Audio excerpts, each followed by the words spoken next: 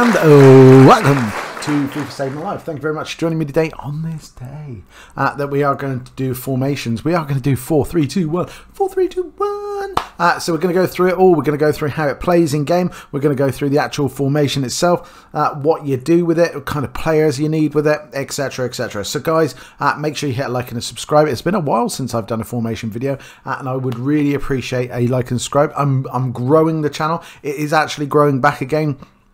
After a little bit of a dip, and people are definitely hitting like and subscribe, so I really appreciate that, guys. But if you could hit a like, hit a subscribe, and growing the channel. I just want to do bigger things, guys. I want to do big streams. I want to do giveaways. I want to do all these things for you. But the only way I can do that is if you hit a like and a subscribe and join the family. Watch video 10 while you're at it. Right, let's have a look at what we've got. So we've got going on 4-3-2-1. Now the big thing with 4-3-2-1 is you definitely need decent defenders. You need really strong defenders. You've got a 4 across the back. You're looking at a really strong pairing of centre backs that are fast, because you don't have that holding midfielder in there. A lot of other formations, like say for instance, I've played a lot of 4-4-2 with the second variation, so that holding players.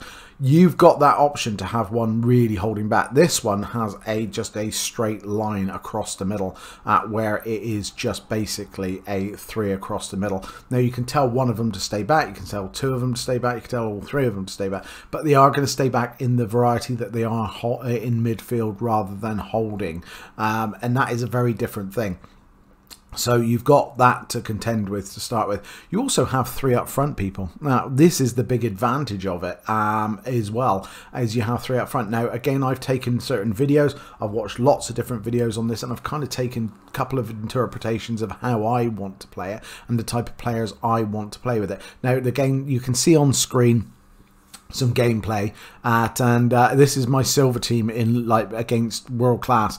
I literally just videoed it because it kind of sets out. You can see here that we start as a 4-4-2. Now that's weird because you would normally start as a 4-3-3 or a 4-3-2-1, but you do have going forward the 4-3-3, but going backwards, strangely, and with these tactics, and you do need to sort of hear the guy on the right who you've just seen in here who's just going to try scoring a goal. He didn't, but the guy on the side drops right back and becomes a 4-4-2.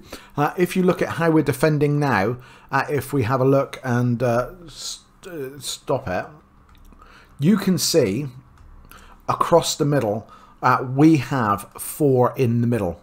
We have 4 across the middle. The guy on the ball, which is our right wing, right forward, is actually dropping back into midfield and becoming our right midfielder and helping with defence on the way back. So now we're just about to attack. He's splitting up and starting to go forward. But going back, you can see how you went back and retrieved the ball. He's got the ball. If you look at our left wing or left midfield, he is a left midfielder. We have the other 2 in central midfield in the position you would say. So we are defending in a 4-4-2 formation, which is actually a really solid formation. The reason you see a lot of people still play 4-4-2 is because it's really open going forward, but really good going back. Now you have the advantage on this of it's really good going back, but you have an amazing ability to go forward with 3 strikers and someone joining from midfield. So if we continue it, you'll see that basically you can see the guy now there's the 4-3-3. So we're back up to the 4-3-3 as we're attacking. Now we're going back to the 4-4-2 because we're defending. There's the defending. We've got the 4 at the back. We've got the 4 across midfield there, and we've got the 2 up front waiting for the ball. That is the crux of this formation. It is absolutely genius in that respect. I recorded it. I wanted to show you it, and that you can see now attacking. We have 1, 2, 3, 4 up front, and we have 2 in the midfield. We have 3, including the defenders back and 1 holding back. You can see how attacking this formation is going forward. It makes a massive difference. Really does make a massive difference. Here we are going down the right.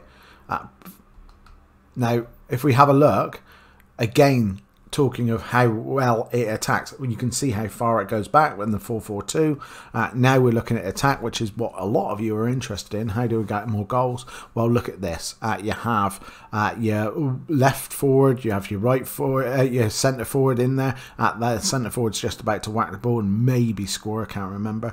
But we also have the 2 midfielders coming in as well. So we literally have a 5-man strike force. Now that is great, and again, you don't get caught on the attack, because if you go backwards, these guys just drop straight in.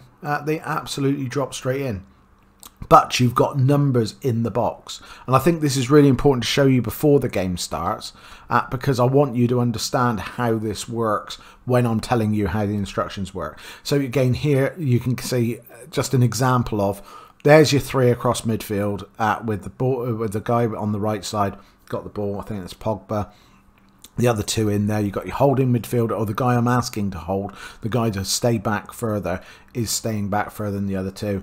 We've got the right back running up because he's maybe a high medium. But we also have the 3 up front. There is our 3 up front that you are wanting to have in that box at that time. You have your 3 up front, so you have 3 strikers, genuine strikers, not 4-3-3 where you have 2 wide midfielders basically and a lone striker. You have your 3 midfielders, your 3 strikers, and then a supporting defence. So you can't help but score goals with this. Like I said, it's taken me one of my best weekend leagues, and it's taken me up to elite again, and that's no mean feat with a player of my standard. So there you go, guys. That is how it looks in game. That is how we're doing it. Again, you can see a defending option here. Yes, we're only playing the squad battles, but you can see it's on, it's on world class. So there's a lot better players than my silver players. But you can see now they're swarming around. It's really good defensively. They get back in time. They get themselves back in formation very fast. And it's just the way you tell them to. But again, we'll go through the type of players there are as well. So let's have a look at the actual formation in game and what we can do about it. Right, let's have a look. Let's get it out for you.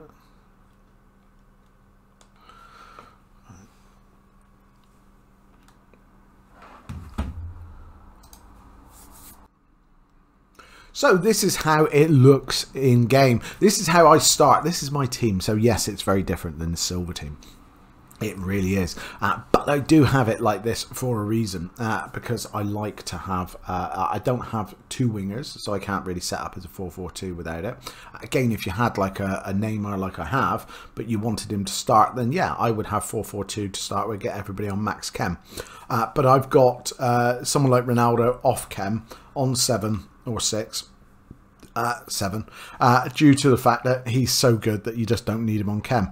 These 2 are going to be your strikers, your central strikers. This is the player that we saw dropping back, so he's going to be your 3rd striker and your drop back at the same time.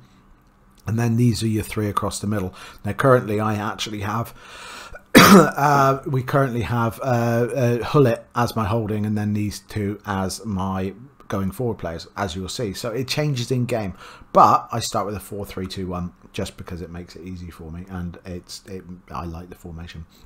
Right, so this is how it sets up. I move to attacking, and then I set up like this. So we have balanced defensive style. That is what we have. I just like it. I don't like anything else. I think if you go to something like pressure on heavy touch, you got press after loss, you do tend to be out of position a lot. Now, if you're chasing the game, there's nothing wrong with changing that and really going for it.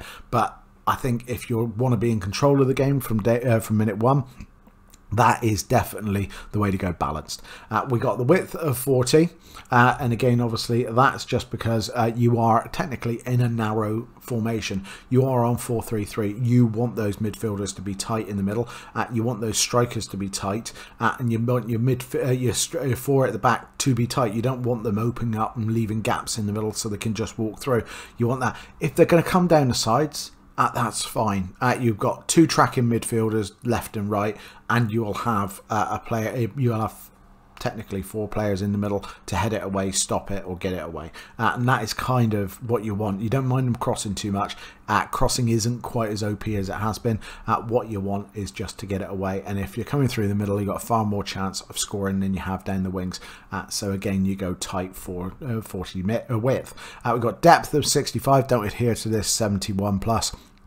Tried it loads of times. Just find again you're massively attacking, which is great, but you do tend to leave gaps at the back as well. So we stick at 65. I think it's a happy medium. We've got long ball. Again, you're looking at those quick again. What I showed you just a minute ago is everything is at quick moving. You're quick coming back to defend, and it rejigs itself if you like to come back and defend, but you're also quick at going forward. You want those 3 to readjust themselves and to give you an ultimate 3 up front with 2 joining to be able to score goals. So you want long ball to be able to do that quick switch, and direct passing. Everybody's using direct passing for everything at the moment. It is the OP chance creation. It's done in the last third of the pitch. It really is. It just opens up and allows strikers to move fast. So again, you're looking at fast movement with the long ball, and then ultimately you still want the fast movement to continue when you get into that final third. Direct passing will continue to do that. You've got width of 43. Again, you want to continue it being shallow. You don't want to become 4-3-3, otherwise you might as well play 4-3-3. You don't want your 2 wingers out on the wings. What you want them as a solid 3 across the middle, and that actually happens every time. You've got 7 up front, 7 going into the box, just because it helps drag your midfielders in there as well. And like you saw in the video, there is a lot of attacking to be done. And it's completely up to you on corners and free kicks. I have 2 and 2. Now this is how I set up in game, just so you can see it. I've got Ronaldo and Eto'o. Ronaldo is my faster player out of Eto'o and Ronaldo. So I have Ronaldo on my left because he has to adjust himself. Now, Ronaldo and Eto'o become the 2 up front. They literally become 2 up front at times, where De Bruyne will drop back into that right midfield position that I showed you in the video. Baggio will come out to the left and become that left midfielder, and then Best and Hullet will be the central midfielders. So it defends in a 4-4-2 formation, and yet it goes forward in a 4-3-3. Now the reason I have De Bruyne there rather than Best there is De Bruyne's crossing is 99, and again I find because that De Bruyne comes back into midfield, it allows you to basically do a through ball to a moving player who is going forward, which usually is De Bruyne. He gets the ball. You have Eto'o and Ronaldo already in the box. You have someone like Baggio joining as well, maybe Best on the edge. And again, you get that perfect cross. And if you've got a header from Eto'o or Ronaldo, it's going in. If you've got a rebound, you've got Baggio and Best coming in. And there's a goal. And Best, with all the will in the world, and I absolutely love him as an attacker, is not the greatest crosser of the ball. You get probably 1 decent cross out of 5 or 6. De Bruyne is pretty much 4 out of 5 crosses are absolutely spot on. So that's why I have that formation and why I have them in that placing. You might wonder why De Bruyne is a striker. He really isn't, although he can score goals. Right, let's have a look at how it's set up. We'll start with the defence. We have come crosses for the defender. I always have come crosses with the goalkeeper, sorry, due to the fact that they do tend to dither a little bit in this version of FIFA, especially since the patch. I found that they do dither a little bit, and again it comes for crosses, kind of tells them, overrules it and say no, you come for crosses whatever happens. And if you've got a decent sized goalkeeper, that usually means they either get it or punch it away. With Van der Sar, he tends to punch it away. Defence, I keep on exactly the same, so they're on balance. That's okay. We have, of course, right back and left back. We have on stay back while attacking and overlapping. Now, you saw in the video my right back coming up on the right hand side and looking at that outside overlap. Now, the reason we put overlap on there is because it keeps them on the sidelines. So it keeps them, you can put on there up and across, and that will keep, you know, hug the sidelines. But even overlap does the same anyway. It keeps them on the sideline. What you would have if you didn't put overlap is you'd have them marauding up the right, and then they would cut in, and they would basically become a bit of a mess. He would end up next to Best. He would end up sort of getting in De Bruyne's way. He would be doing that. What you want is a constant outlet back to recycle back out to the wing. So again, if De Bruyne can't get it through, you want De Bruyne to be able to turn, look out, pass to Darmian, and then Darmian to be able to put that ball in. And again, then, as we said just a minute ago, Eto'o, Ronaldo, Baggio and Best having the chance to score. So that is why you have them on overlap, and both of them do exactly the same. Right, so we have a Baggio first on this left hand side. He is an attacking guy. He is great at shooting. He is very, very good at passing. So with that in mind, I have him on stay back while attacking, because I like to be a little bit more defensive with him, and his passing is so good you don't have to have him going into the box, but he does actually naturally. The reason I have it on that, you can have him on just balance, to be fair, but the reason I have him on that is he does wander in there regardless. But the big thing you'll see on this one is cover wing. For God's sake, have cover wing. Otherwise, you won't get that 4-4-2 formation when you're coming backwards. Will not have it. So make sure you have cover wing. But I also have stay back just to be that little bit more defensive. Now, your defensive midfielder in the middle, and you want a kind of a Kante, you want your, you know, Torreira, people like that I've seen. That's what you want. Again, I can't leave out De Bruyne, I can't leave out Hullet, and I can't leave out Baggio at the moment. So I've picked Hullet as my more defensive midfielder. He's an absolute beast wherever he goes, whether he's going forward, whether he's going back, he's an absolute beast. But he is my more defensive midfielder. So he has stay back on attacking. I want him to stay on the edge of the box for crosses. I don't want him going in there. I don't want him thinking he can go in there. That's not his position.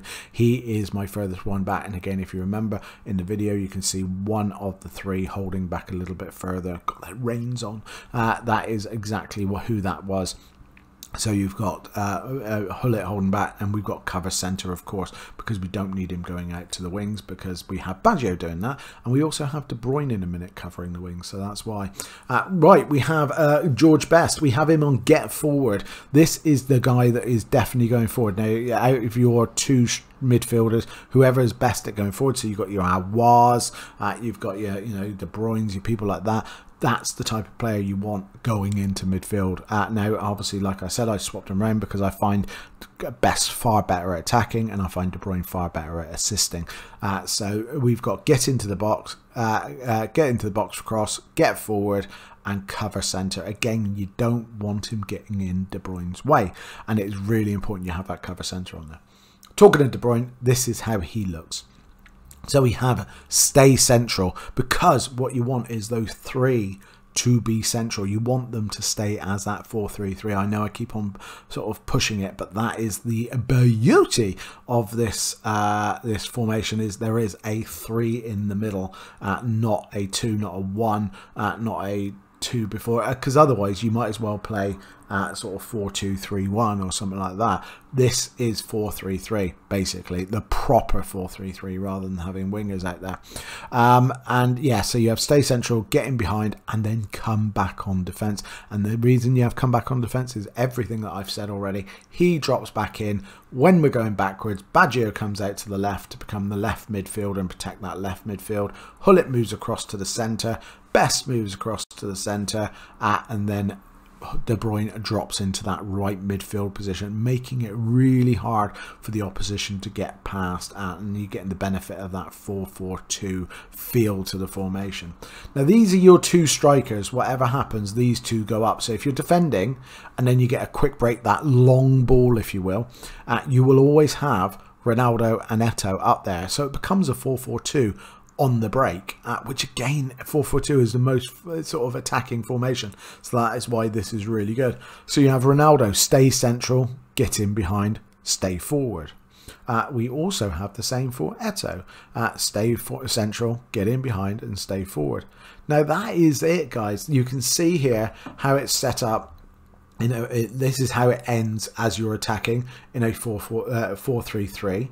You have Best going into the box. You have Baggio probably on the edge of the box. You have Hullet holding back, and you have a solid 4 at the back.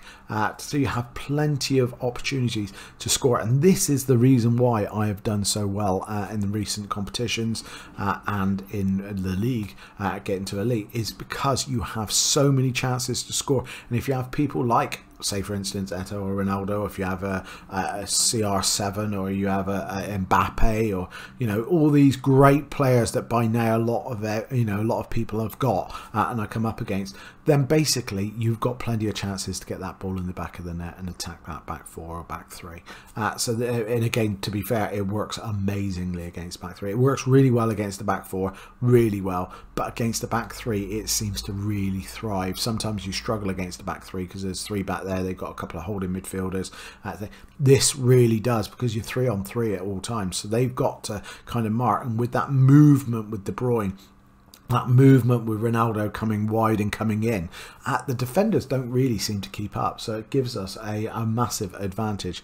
But that is the 4-3-2-1, guys. That is the 4-3-2-1. Technically 4-3-3, or coming backwards, a 4-4-2. Guys, give it a go. Give it plenty of chances. It took me probably a week to master it and do really well with it, but once I did, like I said, I went into Weekend League. I did incredibly well in Weekend League. I had one of my best Weekend Leagues since I started FIFA.